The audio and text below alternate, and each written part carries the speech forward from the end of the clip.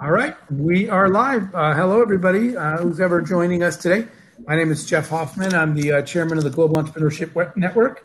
I'm just going to be the moderator today. We have three excellent speakers for you. We might even have more. We know that at least one of the people listed in the dialogue had something come up and couldn't make it from the agenda. So we'll see, but we're going to start with these three. And here's what we're going to do. We want to jump right in. And the way we're going to do that is I'm going to have each of our guests introduce themselves, tell you a little bit about them, what they do, what their current company does, and maybe kind of an opening statement on their perspective of our topic today, which is sustainability and trust. What we're going to talk about today is brands have a big requirement, I'm going to say it that way, and you guys can argue whatever you want, for achieving trust through sustainability. Sustainability has become a bigger requirement, especially as the next generation of buyers and consumers move into the world. And the question is, can brands remain sustainable? What kind of sustainability is required of them? How do they do it? How are they authentic about it? Those are the things we're going to talk about. So let's do this. Anuradha, why don't you lead us off? Tell us a little bit about yourself and about what you do and your perspective on our topic. Sure, Jeff. Thank you. Thank you for having me here. I'm Anuradha Agarwal, founder of a consulting firm called Think North Consulting. I consult brands on, brand creation, promotion, marketing, communication, and marketing technology. I'm also India's top 3 marketers and advertiser under 30 years. I've recently been featured in Forbes India as, catering to India's most admirable brands. I also happen to be on a board of directors of a company called Janajal, which is into safe water space. So we are democratizing communities through safe drinking water. And we have also been selected as India's one of the top 5 technologies to be able to cater to government's mission of safe water. And I think sustainability, my one of the big mantra in life is I was, talking to Gary just before this, is, for a win to happen, it has to be a win-win. When everybody is winning, then only, there's a real win. And I think sustainability perfectly falls into that category. And so what I feel, the COVID-19 has definitely, accelerated the whole sustainability. I think initially when we started off around 7 years back, if only the one leg of business was sustainable, people used to call it sustainable. But I think, the pace at which we are, sustainability as a more holistic approach is, what I see is emerging. And I think that's also what is, good for the planet and society. What I feel, it is important also to notice that sustainability is a 3-pronged approach, right? I mean, we businesses will not be sustainable if there's not good enough resources, right? There's not robust resources, clean air, or clean drinking water, and a thriving land. And as we move, it is also very important to see that the mindset which is around the resources, right? It is most of the times the most expensive, thing, or let's say the most cheapest thing doesn't really have has the most expensive repercussion on a natural resource, and that has to be balanced. At Janajal, there's one thing that, I categorically mention that, for a thing to be valued, it needs to be priced. For safe water to be valued, it has to be priced. Once you start giving it for free, people start really, that mindset needs to change around the resources, for the sustainability to actually come in action. And, last but not the least, I also feel that, sustainability is very important. It is very important for sustainability to be profitable, for businesses to thrive. I'd let the other, panelists introduce and sort of, give an introduction to the topic, and then, we'll go ahead with the discussion. Thank you. Okay, but one question before we move on. You mentioned about the cheapest resource having the biggest impact. Can you give us an example of what you meant by that? Yeah. Sure. Let's say plastic, right, Jeff? We buy water in plastic bottles, and eventually all those plastic bottles they're landing into the seas, right? Just because everything that we buy from the market, whether it's a packet of chips or something, right? The cost is so little but the cost that the nature is paying for it, it's very heavy. So I think that needs to be really balanced for for us to be able to move towards a sustainable future. Okay, thank you. That was a really good example. Gary? Oh, Gary, you're on mute.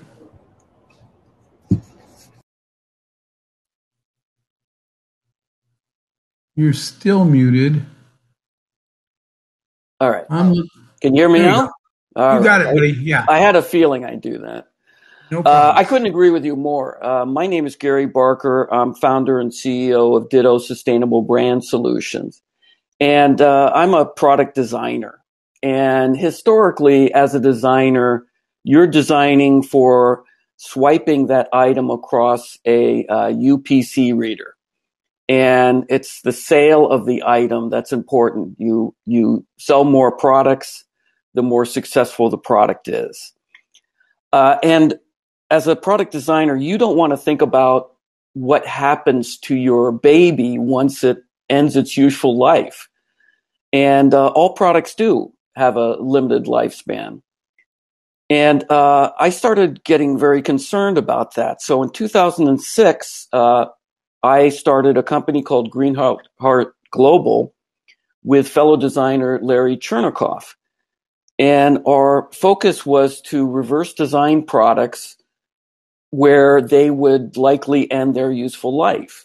And we would look at the systems that were there to collect that product and reverse design it to stay in the loop. And it was my partner that came up with the idea of redesigning this.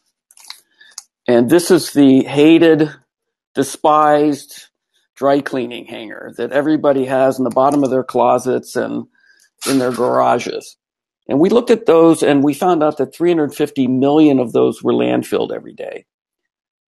Then we started looking at other types of hangers, such as this that you see in retail stores. And our research showed that 20 billion of those were landfilled every day. And so 20 billion hangers would fill 11.5 Empire State Buildings full of hangers every year. So we realized that was our product. So we spent 3.5 years researching the apparel chain, from clothing manufacturers to distribution centers to retailers and the entire supply chain. And we looked at what systems were in place to recuperate those materials in each one of those spots. And what we found was that recycled paper was the item that was recycled both in retail stores, both flagships and mom and pop stores, and in consumers curbside. So we spent 2.5 years researching this, testing different paper substrates, testing them on in supply chains, and we came up with the Ditto hanger. And this is a hanger that's made out of highly compressed recycled paperboard. It's no formaldehyde, no heavy metal. It doesn't off-gas. We use starch-based adhesives. And it worked beautifully in the retail and the supply chain. We could ship 20% more product in cartons using our hanger, other than, in comparison to a plastic hanger. We could fit 40% more product onto retail racks. It was recycled with cardboard boxes at the retail level and at the DC level. And it brought all these marketing aspects to it as well. That we could color it, we could laminate it, we could design it in such a way that it would reflect really well on our client's brand. And so we've taken it to such a level. This is a hanger that we did for Gabriela Hearst in London. And we've taken it to such a level that we've made it from a commodity into a brand statement, really. And it's done 100% sustainably. And it looks like it's sustainable too, which is really important. So my point is about sustainable design, that it's much more than just making something out of recycled material. It's looking at how it functions, to looking at all the touch points that it goes through, is to talk to the consumer about sustainability by showing its recycled nature. And it's making it valuable across the entire supply chain. And I agree completely that one of the biggest fights I have is with hanger buyers who buy plastic hangers and they're looking for 1/100th of a cent off. But what we have, our challenge is going through all kinds of different silos and bringing benefit to each one of those silos. So that's our challenge, is educating our clients to such a way that even though it costs more in the beginning, it ends up saving through the entire supply chain so that it's cost neutral. So that's a difficult conversation to have with these companies across entire closed silos. All right, so we will come back to that because you both made a really interesting point, which is that the front end of design and creation of products that become the sustainability problem in the back because they're not sustainable, and the people in that process weren't necessarily thinking about historically or incented to create a sustainable product, right? It's like you said, they were more focused on the 1/100th of a cent off. And as you said before as well, those people, Anuradha, as you said before that, you have those people who are focusing on, my job is to create this plastic container to achieve this mission. What happens when the mission's over to the plastic is not what they were focused on. So we'll come back to that, but let's bring Francisco in as well to introduce himself.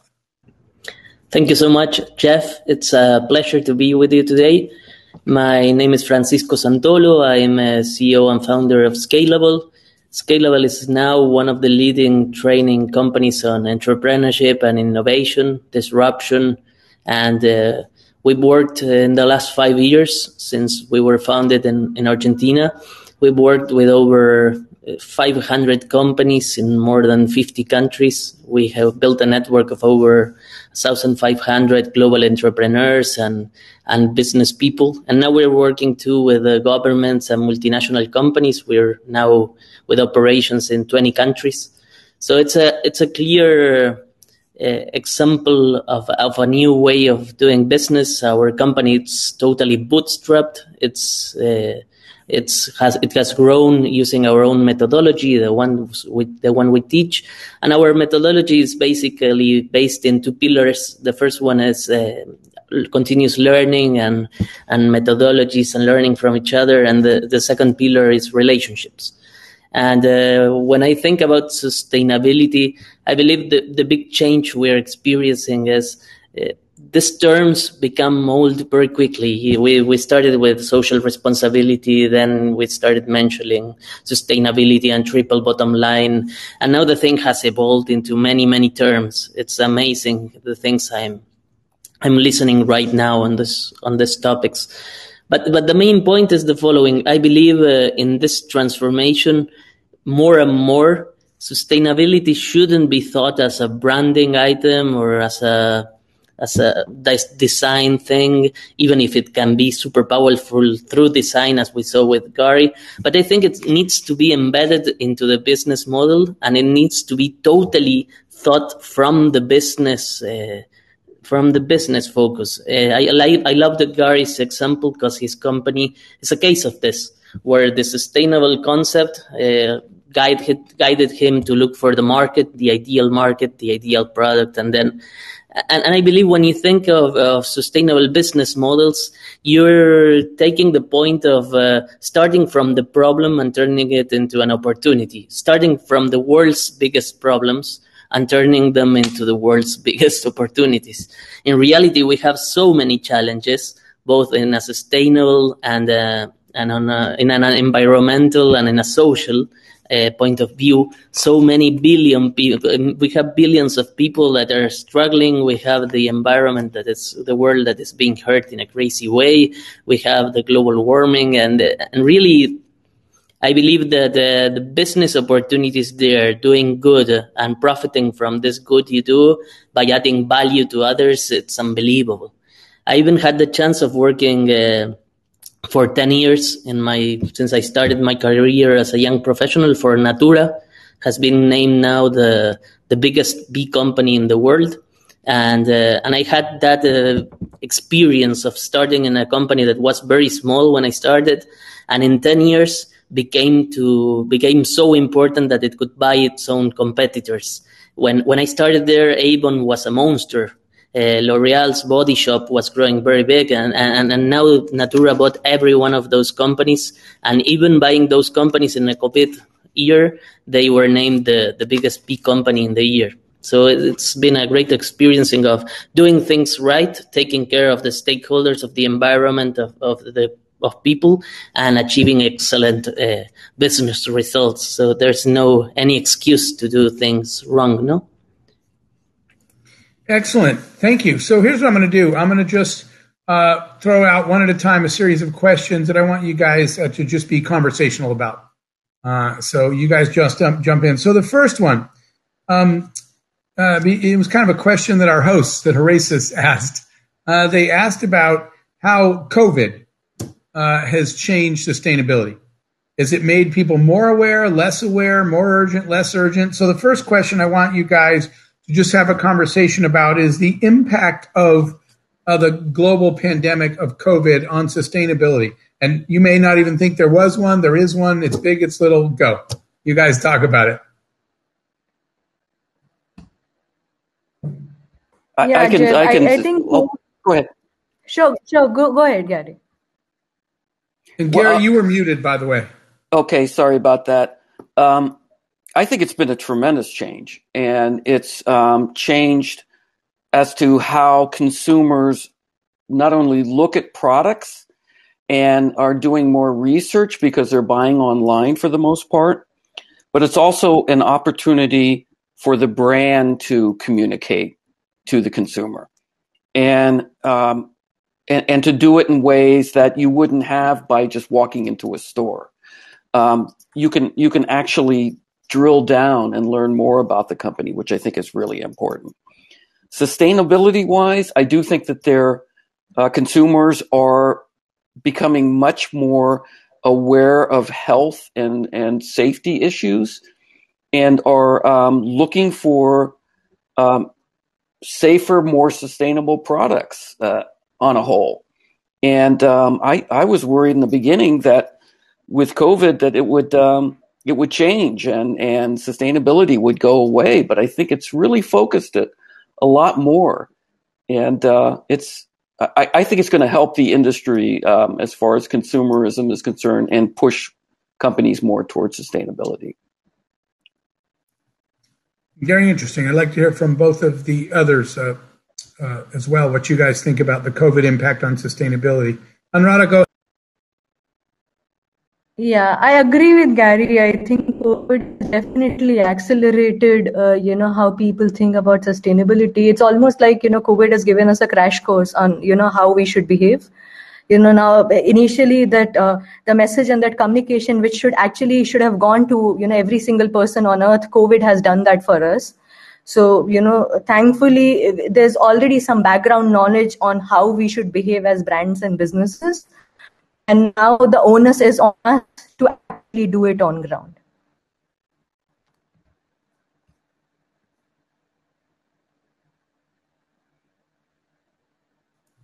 Francisco, go ahead. What's your thought? Francisco, if you want to go ahead. Yes. I'm not sure where the effect will finish, but I see a couple of trends that are interesting. The first one is the consumption one that brought forward by Gary. For sure, people understood that when you stay at home, then the things you used to consume maybe don't, let's say it like this, the importance of the things we were consuming changed completely in different ways for different people. We were exposed to the leadership problems we have in our countries. Leaders became very exposed with COVID. So that's making quite a shift. The other thing is we faced this global problem. It was very clear it was a global problem, and we had some of the leadership going to a more nationalistic point of view. and some of the people trying to go to a more integrated approach. The coordination of countries wasn't very good. So there we have something else exposed that can influence in the future. Communities gained a big role. So individuals working together is another force that we should look out for. And then is the digital effect. We had a huge digital effect on communication, and so I think all these effects are playing in a way of going forward. It's very clear, and young generations are demanding for change, especially on the environmental things. And we have a lot of movements linked to the social matters. But all these effects are playing very, very strongly on it. So let's see how it evolves. I have a positive view in general. So you know what? You just hit on another really important point that I think we should hear from each of you on next, was when you said this younger generation demands sustainability. There's two reasons companies focus on sustainability. One is because they have to, and the better one is because they want to, because they actually care. But we both know that there's companies all along that spectrum, companies that really, respect the planet and are doing what they need to do to make a difference, even at the risk of potentially harming their business, like when Patagonia made its vendor decision years ago. There's a lot of examples. And then there's other companies that are doing it either for regulatory reasons or because their competitors that are more sustainable are starting to beat them. So let's start with this. And Gary, you can go first. What is your thought on what really drives sustainability? For example, do you talk about the next generation of customers, for example, willing to pay a little more for your competitor's product because your company cares? What is this next generation of consumers demanding in terms of sustainability, and how is that? Yeah, I think here in the United States, we don't have regulations. We are seeing this in the EU, where they are having one-use plastic bans and fines and that sort of thing. Not so much in the United States, but we've been seeing companies that 10 years ago used to have 2 people in their sustainability department now have hundreds of people in their sustainability department. And it's not because of regulation. It's because that they realize that it's a investment that their business has to make. And they're not doing any PR about it, really. They're just doing it as an investment, and they realize that it has to be done. And the other point being that the consumers are definitely driving this. We talked to one major children's clothing company, and they told us they loved our ideas. We showed them their savings all across the entire use of our product. And they said, we're not going to change until our consumers tell us that they want us to change. And frankly, consumers are being more and more vocal about this. And you can see this on ratings for every single product that you buy. And those ratings reflect back very solidly to the companies. And so I think it's a combination of, you need both a business plan and you need a sustainability plan. And in the long run, the sustainability plan ends up being cost efficient, cost negative in the long run. But the second is brands trying to keep vital with different generations as they're going forward. So I think it's equal. I think it's two equal forces going on at once. All right. Very interesting perspective. Anuradha, what do you think? We're talking about the two forces that drive sustainability. Right. I think what Gary and Francisco earlier mentioned, I feel there has to be 4 P's of business, right? People, planet, purpose, and profit being a very important one.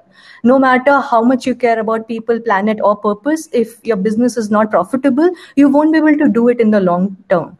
Hence, I feel, though that 4th P is towards the end, but it is also one of the most crucial pillars for businesses to function. What I also feel, Gary was talking about, according to a recent survey, the 69% of people who want to buy a purpose-driven brand, however, only, around less than 30% actually end up buying it, right? And so we see a gap between intention to action, right? There are a lot more people who intend to buy it, but there are very less people who are actually doing it. And I feel, one of the reasons that, we need to start making sustainability as a default nature. Right now, when people go and, want to buy water or purchase water, the default nature is to buy a plastic bottle, like buy a packaged drinking water, right? When we started, this company called Janajal, just to tell people that you got to bring your own containers to the water vending machines, that itself was such a huge behavioral change, and, the campaigns that we had to do around something which was so basic, but still, because sustainability is not the default nature, of most of us. So I think that needs to be done. Sustainability has to become irresistible for people, and, for this moment to go forward. That was a really interesting point that you made about the percentage of people that intended to buy sustainable, and you said only 30% of them actually do. That's a huge problem for all of us. Right? That I can tell you the American version of that years ago. The U.S. said, okay, we're going to save the planet. Everyone's going to recycle. And everybody was issued a recycling can. And for years and years, most families, percentage-wise, never did anything. They just threw all their trash out together all the time. It took a long time before people and restaurants and businesses actually separated recycling into different piles. They just threw it all in the trash.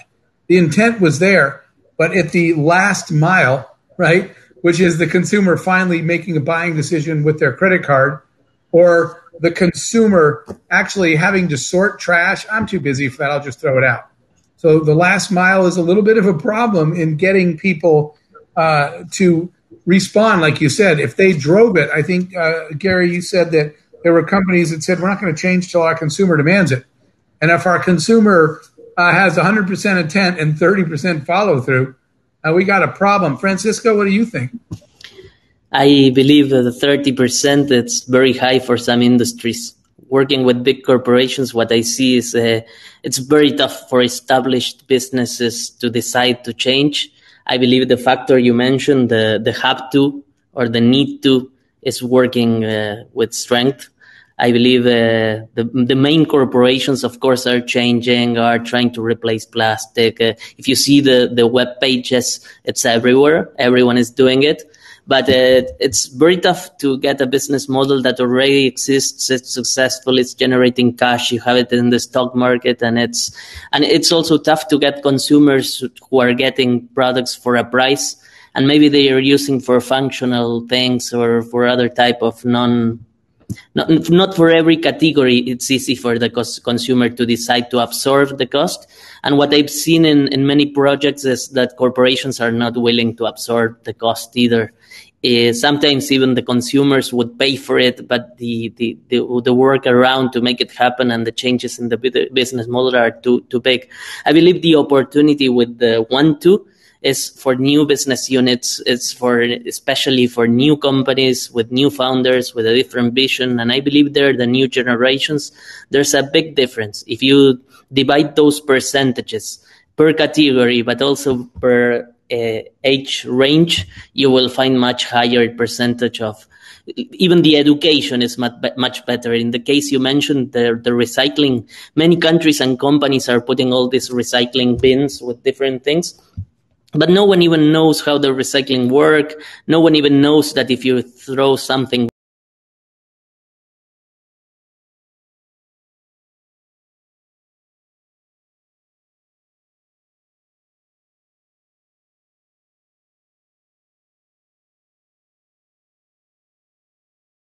judging a youth pitch competition, and a group of young people had a prototype of their product, and it was an intelligent waste can. It had 4 entrances, 4 compartments, but it had voice recognition. So when you walked up, it sensed you, and it said, "What are you throwing out?" And I said, "A plastic bottle," and it said, "Put it where the blue flashing light is." And then the next person had said, "What are you throwing out?" And he said, "The rest of my sandwich." And he said, "Put it in the red compost." It was impressive, because the truth is what you said, education's not there, so people really don't know. But you brought up a point that you said that. So here's what I want to hear from each of you on. There is a cost to sustainability. I'd love to hear from you guys. how expensive for a company is sustainability, and who should pay for that? Should more governments around the world be subsidizing more sustainable, more subsidies for companies that meet that? Because the truth is, that's a hard decision in a boardroom. I'm a company, I want to be sustainable, and now I'm going to go tell my shareholders that I'm about to reduce our profit on every product because somewhere I got to come up with the money for sustainability. Tough conversation. And as Anuradha said at the beginning, so who pays the price? The planet. Because in the end, if we don't absorb the cost of sustainability, we just keep deteriorating our planet because no one's dealing with it. Gary, why don't you start us off on that one? The cost of sustainability, should governments subsidize that more, or who pays it? Because it's a hard. Yeah, I think it should be government should be more involved with it. And again, like I say, in the EU, they are doing that. They're doing it punitively by encouraging companies not to use plastic.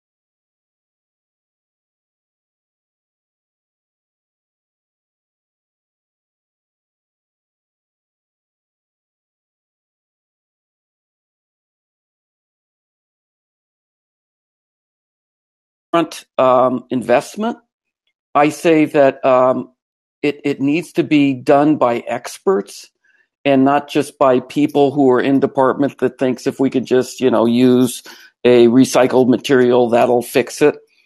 I think that it in the long run and relatively short long run, it's actually saves money. Good sustainable design and engineering saves money over the long term.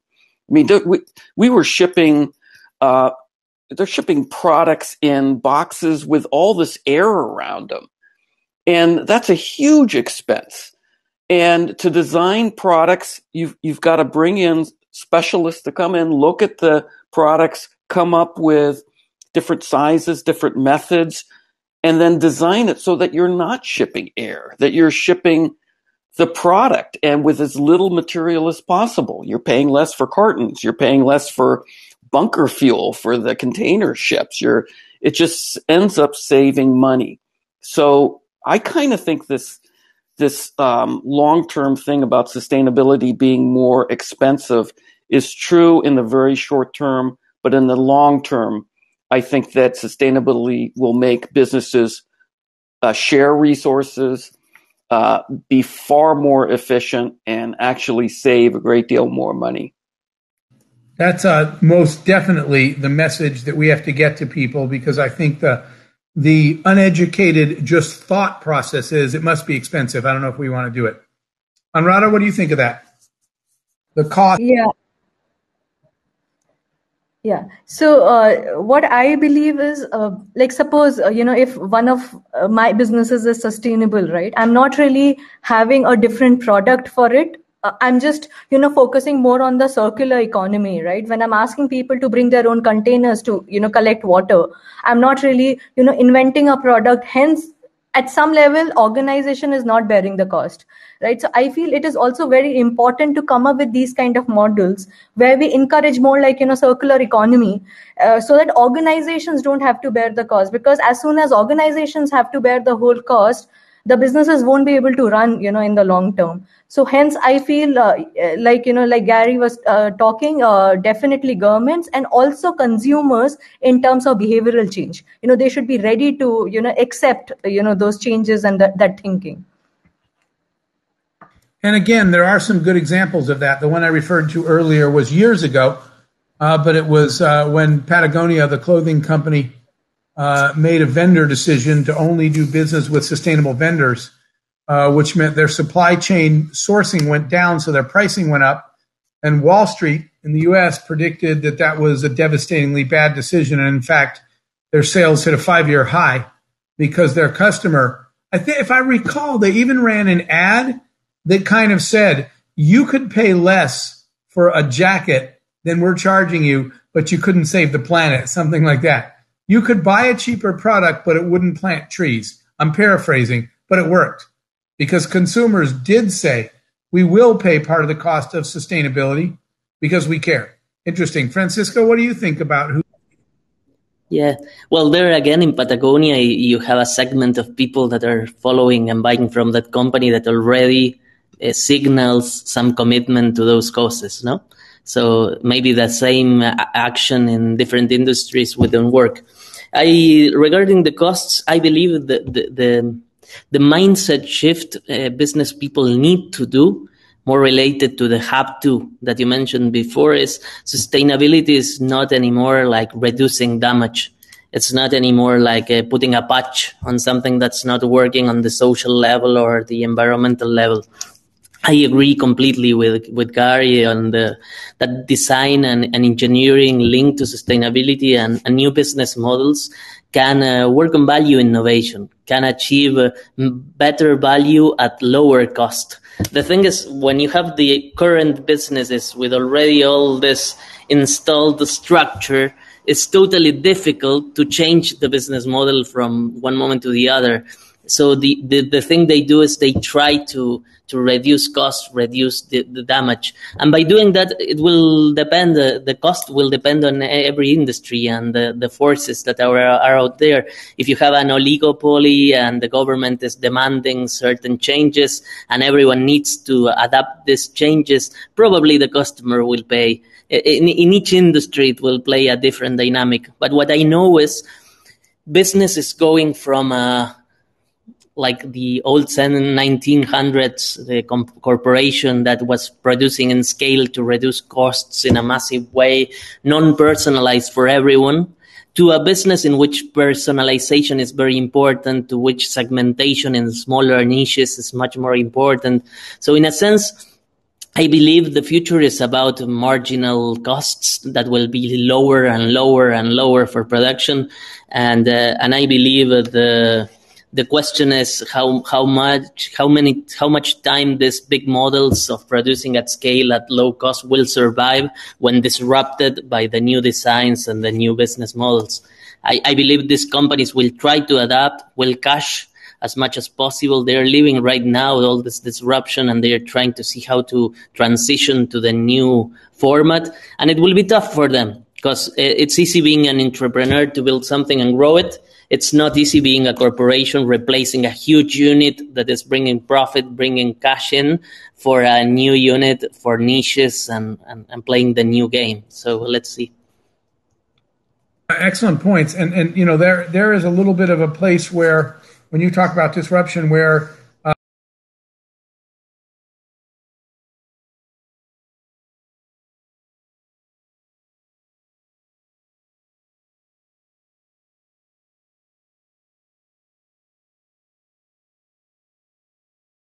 done if it weren't for COVID. So I want to ask each another question. We'll start with Anuradha. And the question is, any ideas you have? What we have to do as a world is we have to encourage, right, sustainability all up and down the supply chain. Any other thoughts you have on how we can drive more interest, more compliance, how we can encourage the investment and the focus on sustainability to grow? I think if we truly have to move towards a more sustainable future, then we got to have more women in the workplace. We got to have more women in the leadership space. I feel once, there's more gender inclusivity, that will only lead to more balanced skill set, which will pave the road for a sustainable future. And there have been several studies which said it's not that women are better than men. It's not that. But I feel the balanced skill set which is required, only women can bring that. And I think that's really the need of the hour.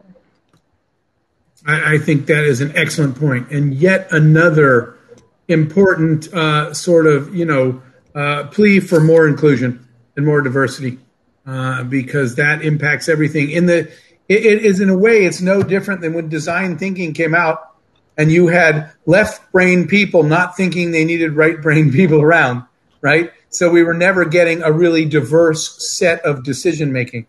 So I think we would all agree with you that more women in more of those positions will create a much more diverse solution. Francisco, what's your thought? Any ideas on driving more focus on sustainability? No, I believe the more horizontality we will have, and the world is turning towards horizontal organizations and more smaller organizations and more entrepreneurial drive and more little groups of people organized to supply other little groups of people. I believe the world is going towards a place where sustainability will start to improve because the incentives are towards sustainability. But I believe those incentives are kind of random. We are not going to change the world because we are great. We're going to change the world because for some lucky coincidences, the incentives are in a way that we need to change the world. I'm usually an optimist, but in this sense, I believe that we are solving many of the causes that hurt human beings and the planet just by chance. Just because the things aligned in a good way, and now we're following our incentives, and it will happen. But it will be a struggle. Because in an education, in a cultural, in a taking care of others, in a knowing how to accept difference, communicate with others, we're way behind. Technology is moving much faster than what we human beings have evolved as good human beings. This discussion that we need to have of having more women in the workforce, it doesn't make any sense. We should already have. That should already be solved. And that's only the basis of the pyramid. We're doing so much damage to other human beings that it's a pity. But I believe the trend is good on sustainability. Eventually, things are going to get better. Excellent. Thank you. So we just have a few minutes left. Horasis keeps things very tight. I think it will actually shut us off, whether we shut it off or not. So why don't you each do a 60-second closing statement? Gary, why don't you go first? Whatever you'd like to share as your final thoughts on brands and. Well, I think one of the biggest focuses that we have now are two things. One is climate change, and the other are the huge plastic gyres that are out in the middle of the ocean. And these are two things that are focusing us all on sustainability and will continue to grow. And I think that it's just being relevant. It's brands being relevant are going to have to move towards sustainability. And it's a business investment that's going to have to happen. But if you don't start it, you're going to be left behind. So I'm very optimistic, and I'm seeing signs of this in businesses around the world. So it's a good time, I think, for us to all be involved in sustainability because it's moving now. Excellent, and thanks for leading the way. Anuradha? Yeah, I think sustainability has to become a new norm, and we have to make it a default nature rather than having making sustainability as something special. And that has to be done, when we keep nudging the customer with the message of hope. I think hope is, one of the biggest powerful tool that can be, leveraged in, especially in times like this, and especially when the whole world has seen the onslaught of COVID-19. And, like I mentioned earlier, more inclusive workplace will definitely, help to take the message forward. Excellent. Thank you very, very much. And by the way, it's the middle of the night for her in India. For people who don't know that, we really appreciate you staying up to join us. Francisco? I believe the world is full of wonderful people that are really fighting for sustainability and doing things for people and doing things for the environment. It's an honor to have shared the panel with you, with Anuradha, with Gary, Jeff. On the other hand, I believe the world is generating incentives. These incentives are linked to a lot of money that can be made. For example, that's one incentive linked to working in a sustainable way. Sustainability is also allowing this value innovation. Sustainable design is something that will allow to have amazing, profitable businesses. Businesses are about solving problems. So more and more people and entrepreneurs are realizing that you can have a good profit by doing that. You have more and more funds linked to impact investment. Everything that was working, many of the venture capitalists are going towards that way. So I believe that the world is gonna improve, but how we do things and how much authenticity we have in trying to make this happen will change the how. And will change the timing, and will change how many people will continue suffering in the middle. So I believe we need to pay a lot of attention to that. Excellent. Well, I want to thank each of your panelists. Thank you guys so much for your time and your encouragement. I think you shared a lot of great thoughts on what we as a world need to do for sustainability, and you gave examples. Gary even physically showed us one. So you can see what this means. And I think you guys gave some great positive points of light about the fact. Here's some of the key things to remember. In the long run, end-to-end, sustainability is cheaper, not more expensive. Yep. And that's a myth that we have to solve. Second, the next generation of consumers cares about sustainability. They do not want to buy products and do business with